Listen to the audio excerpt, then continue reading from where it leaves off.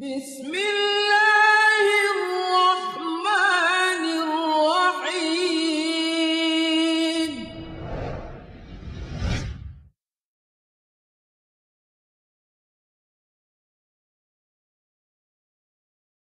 بسم الله الرحمن الرحيم. الحمد لله رب العالمين، والصلاة والسلام على سيدنا محمد وعلى آله وصحبه أجمعين، وأشهد أن لا إله إلا الله وحده لا شريك له، وأشهد أن محمدا عبده ورسوله صلى الله عليه وعلى آله وصحبه وسلم تسليما كثيرا. أما بعد. In the previous session, we finished verse 31 of Surah An-Naba, where we mentioned some of the description of the pleasures and bliss a person will enjoy in paradise. Allah continues in verse 32. Allah says, وَحَدَائِقَ أَعْنَابًا, gardens and grapevine. Hada'iq, gardens, is usually a garden with a high fence to give the sense of privacy, my own kingdom, my own property, where I enjoy things in seclusion and no one can trespass or interfere or look or see. It's my own. And in these gardens, all types of fruits will be available, and more than a person has seen in life. And one doesn't have to exert any effort to get the fruits of these trees in these gardens. The fruit will come to you. You're standing up, you're sitting down, you're lying down, it will come to you. You don't have to reach out. No effort is to be exerted. All the effort was done in dunya. Now you're rewarded. So you sit, relax, enjoy. The fruit will come to you. It will be made available to you. Whenever you want it, whenever you think about it, it comes. It will lie in your palm. We ask Allah to make us amongst the dwellers of paradise. Some description of the fruits and trees of paradise. The Prophet sallallahu alaihi wasallam, and this is reported by Imam al-Bukhari and Muslim, and narrated by Sahl ibn Sa'd, may Allah be pleased with him. He said, alayhi salatu wasalam, in paradise there is a tree. It takes a person 100 years who's riding on a horse. It takes him 100 years to pass it.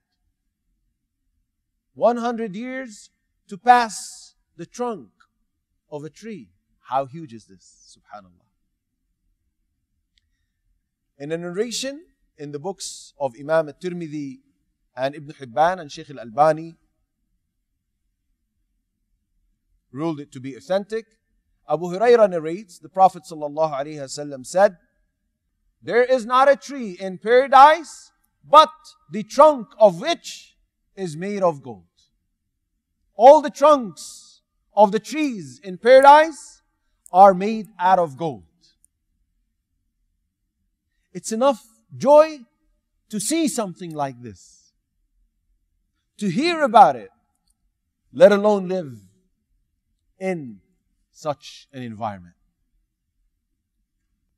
There were two names of trees from the trees of paradise that were mentioned in prophetic texts.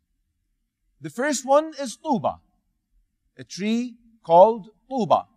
The Prophet ﷺ said, and this is narrated by Abu Sa'id radiallahu anhu, reported by Imams Ahmad and Ibn Hibban, and Sheikh al-Albani ruled it to be sound. He said, alayhi salatu wassalam, Tuba is a tree in paradise. It takes 100 years to pass it. The garments of the people of paradise will be taken out of its fruits. Remember, we said the garments are made out of pure silk. You imagine a fruit from a tree. You go and open it, or you don't even have to go and open it. By the way, we said there is no effort exerted. But these garments of paradise grow as fruits in a tree, the trunk of which is made out of gold. Allahu Akbar. What a joy, brothers and sisters. The other tree's name is Sidratul Muntaha. Anas ibn Malik narrates, and this is reported by Imam Ahmad, and Sheikh Al-Albani ruled it to be authentic. The Prophet ﷺ said, I was enabled to see, whilst in the seventh heaven, a tree by the name of Sidratul Muntaha. He said, the fruits of which are in the size of the vessels of Hajar. And these are vessels that can take in volume about 155 liters of fluid, as the contemporary scholars calculated it. He said its leaves are in the size of the ear of an elephant. This is the leaf. From its trunk, 4 rivers come out, 2 hidden and 2 apparent. So he said, alayhi salatu wassalam, so I asked Jibreel, what are these rivers, 2 hidden and 2 apparent? He said, as for the 2 apparent, these are 2 rivers people can see in life. The Nile River, which is in Egypt, and the Euphrates, which is in Iraq. He said, as for the 2 hidden ones, these are 2 rivers that people will be able to see only once admitted into paradise. The fruits of paradise. Utbah ibn Abdullah, may Allah be pleased with him, this is reported by Imam al-Tabarani, and Sheikh Al-Albani ruled it to be authentic. He said a Bedouin came to the Prophet ﷺ asking him about the fruits of paradise, and he asked him whether or not it will have grapes, or amongst them will be grapes. He said, alayhi salatu wassalam, yes. So the Bedouin said, how large is its grape bunch? He said, it takes a crow a full month of flying non-stop for it to pass it. Subhanallah. So the man said, what a huge bunch. Then a grape from that, meaning 1 piece, will suffice me and my family. The Prophet ﷺ said, no, it will suffice you and your family and your entire tribe. It will fill you, it will fill your family, and it will fill your entire tribe once you eat 1 grape in paradise.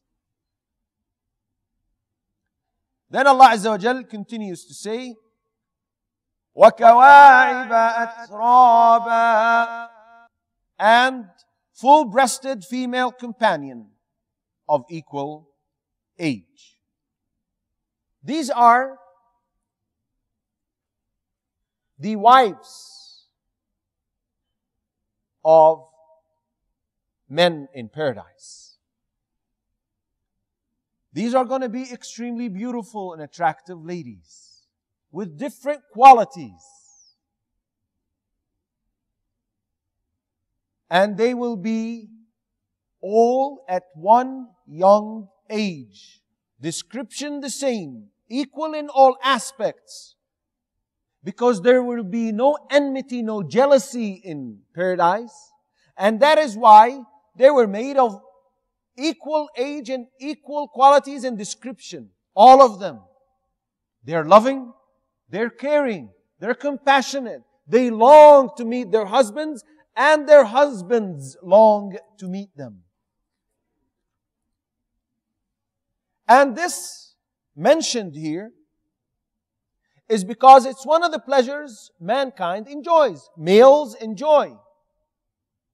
But a question was always raised, is that why was there a mention made of the females of paradise as a reward for the pious male? And there was no mention of what type of reward females will get once they're admitted into paradise. It is not befitting to mention the description or such joy women will enjoy in paradise because of their bashfulness. But Allah Azza wa Jal promised them that they will get everything they desire and hope for, just like men will. Allah says in chapter Fussilat, verse 31, وَلَكُمْ فِيهَا مَا تَشْتَهِي أَنفُسُكُمْ, and you will have therein whatever you request and wish and desire. So that goes for men and women. Anyone who's admitted into paradise, males and females, will get anything they wish and desire in paradise. Allah Azza wa Jal, as the scholar said, is capable of creating men for pious women who die single, for example. But what type of attainment in particular, in details, we don't have that for women. Going back to the female companions of pious men in paradise. Al-Bukhari reports, as narrated by Anas radiallahu anhu, the Prophet sallallahu alaihi wasallam said, if one of the ladies of paradise was to look upon the people of earth, she would illuminate what is between the heavens and the earth. All will be lit up. And she will fill what's between the heavens and earth with a beautiful fragrance and smell. And her headgear, her head cover, is better than this life, this world, and all the pleasures that it contains. This is the description of one of the women of paradise.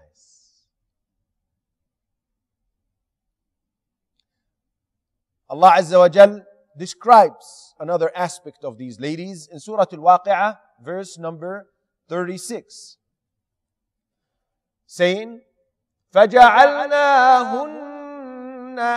أَبْكَارًا, and made them virgins. Al-Izz ibn Abd al-Salam said, may Allah have mercy upon him, he said they are virgins, and every time their husbands go back to have intercourse with them, they find them virgins again. Every time. And they are virgins who were never touched before their mates. Allah says in verse 74 of chapter Ar-Rahman, لَمْ يَطْمِثْهُنَّ إِنسٌ قَبْلَهُمْ وَلَا جَانٌّ, untouched before them by man or jinn. They are purified ladies.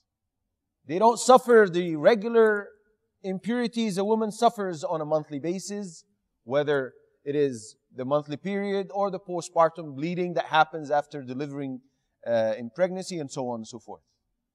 They are purified to be perfect joy for their husbands and mates. Allah described them further in chapter Al-Waqi'ah, verse 23, saying, كَأَمْثَالِ اللُّؤْلُؤِ الْمَكْنُونِ, the likeness of pearls well protected. Al-Imam al-Sa'di rahmatullah alayhi said, they are like white, pure, smooth, untouched pearls, well preserved, well protected, ready for their mates to enjoy. There is no defect in them. They are perfect in all aspects, in all descriptions with regards to their quality. Let's conclude this episode with a comparison, a small comparison between the women of dunya and the women of paradise. Scholars said, there is no comparison between a pious Muslim woman who enters paradise and the ladies of paradise, meaning Hur al-Ain. Because the ladies of paradise, Hur al-Ain, were created by Allah for paradise as a reward for men who deserved, with the grace of Allah Azza wa Jal, to be admitted into paradise. So they were created purely and exclusively for paradise as a reward to others. Whilst a pious woman was admitted into paradise, entered paradise as a result of the effort she exerted, as a result of her piety, as a result of her adherence to the commandments of Allah. So she is a queen in her territory. She is a queen commanding, whilst the Hur al-Ain are slaves, subjects to others, instructing them and commanding them. Finally, Sheikh al-Uthaymeen rahmatullah alayh was asked about the comparison of women of dunya and akhirah, and whether the pious women who are admitted into paradise will be better in all aspects. He said, yes, they will be better in all aspects, even the looks. So the looks we described, and Allah describes in the Quran about Al-Hur al-Ain, the ladies of paradise. The pious Muslim woman who is admitted into paradise will be even better. She will be even better in looks than Al-Hur al-Ain. أقول هذا وأستغفر الله لي ولكم وآخر دعوانا أن الحمد لله رب العالمين.